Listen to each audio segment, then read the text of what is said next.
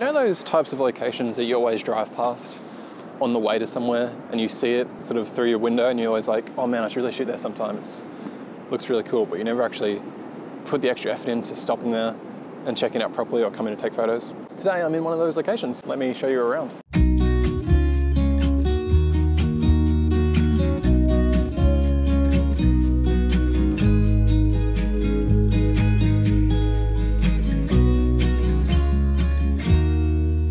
So we're at a beach called, I'm pretty sure it's called Cathedral Rock, which is between Aireys Inlet and Lorne on the Great Ocean Road. They're both places that I frequent fairly often to take photos, and I always notice cool spots, not specifically this one, but always cool spot on the way in between, and I'm always like, man, one day I'll go and shoot there because it looks like a really cool beach. As you can see, it's a pretty sort of gnarly, rocky beach, and we're here for sunset tonight, as you might be able to tell by the lighting conditions. Speaking of the conditions, it's kind of tricky, and I'll show you why in a second, but we're gonna have a bit of a wander and see if we can take a photo. Got about an hour before the sun sets, so plenty of time to hopefully have a wander and find a composition or two. I've already got my eye on one that we can go and check out.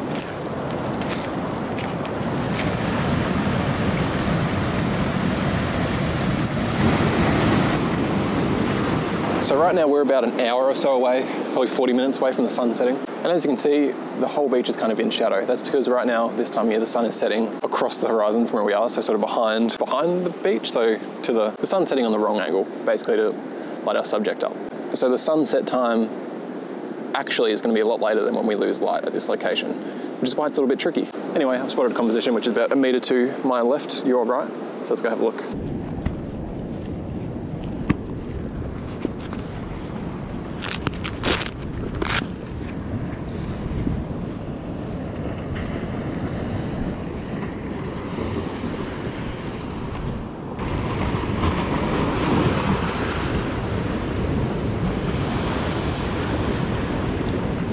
The thing I want to be mindful of with this type of composition is that boulder right in the middle of the frame, sort of up towards the top third. I want to make sure I've got separation with that between the edges of the rocks on both sides.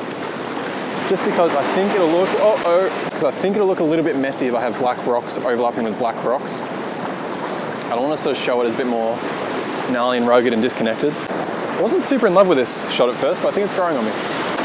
So gear-wise, I've only got my polarizer on so far. As I mentioned, because we're in a nice shadowy beach, I'm not getting any direct sun on the subject at all. I can get away with not using filters right now because it's dark enough to not need them, and still get my shutter to about half a second or so, which is capturing the ripples in the waves really nicely. And what I'm doing too is trying to underexpose my shot a little bit. That way I can still keep some detail in the clouds up there in the sky without having to bracket the exposure or anything. I like to do it in one shot for this one if I can. And I'm also shooting at f13, that way I've got a nice front to back focus. I should get detail throughout all the rocks, all the way from here, way out to my top of the frame. All right, I'm gonna mess with my settings a bit more and we'll throw the photo up on the screen. I should have a little bit more light left after that to hopefully get one more shot. So let's have a look at the photo. Try not to hold me down, feel alive when I'm in this town. Stars, I want to take a trip to Mars. Nothing can break me, no, nothing. So we're getting a little bit of color in the sky right now, but the composition I had, while I really liked it in the end, the angle isn't quite right to get that color in the sky. So I'm happy with the lighting in that first shot, but I do want to get some of that little bit of orange glow we're getting in the clouds up there. So I'm going to go for another shot and angle a bit more slightly towards that to try to get it in the frame. Let's see if we can do it. As I was wandering off camera earlier, another thing that sort of jumped out about me about this little section was the jagged edges, like these really sort of 90-degree sharp points we're getting on this side of the frame. So I'm going to see if I can maybe line something up where I'm using these edges a little bit more in my foreground and try to angle things up towards that little bit of color we are getting in the sky.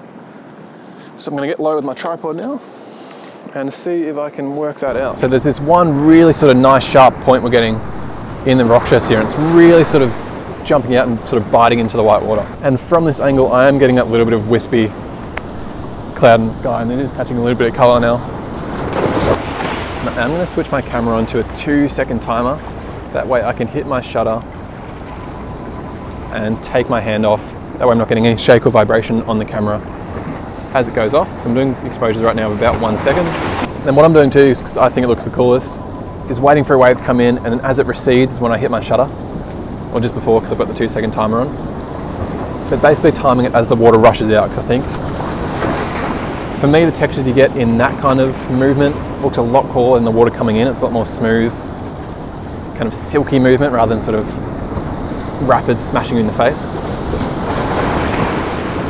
And I'm really liking how the 1 second shutter speed looks at the moment. It's nice and wispy and silky and smooth.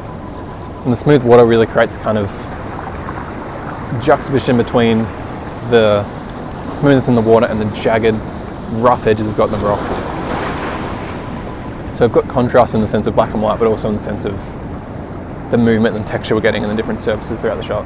Look at me getting all in depth with explaining a photo. I never do that.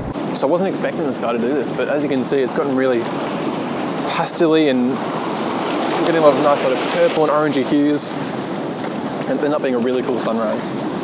Sunset. I'm so used to doing sunrise, but I still say sunrise even when it's sunset. But I'm still just knocking out some shots as the water rushes in.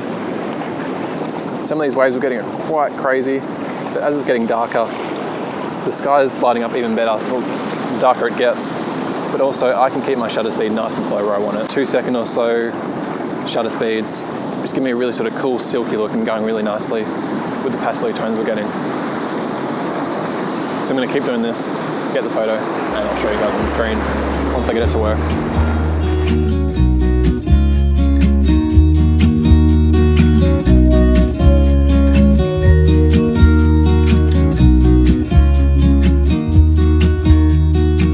Okay everybody, well I've been so in the zone that I didn't even realise that it's gotten dark, which means I'm going to say thank you for joining me on this one, and I'm going to head back to the car in a sec. I'm really in the zone of being like addicted to hitting the shutter again and again, but once I get through that I'm going to head to the car and call it a night. As always, huge thanks for joining me on this one. I do really appreciate it. I know it's been a little while since the last video, but it's really good to be back, really good to be out, and really good to have you guys joining me on this one again. I'll do a quick plug for my 2023 calendars, which are available now on my website. I'll throw up a coupon code somewhere here on the screen. Anyone who watches the video to get a bit of a chunk of money off that total price, because I do appreciate you guys, and if you would like one of my calendars, I'd like to look after you a bit and give you a bit of coin off the total. So if you want one, they're on my website. If you do get one, thank you so much. If you already got one, thank you even more. But until next time guys, take care, stay safe, and I'll see you soon. Take it easy.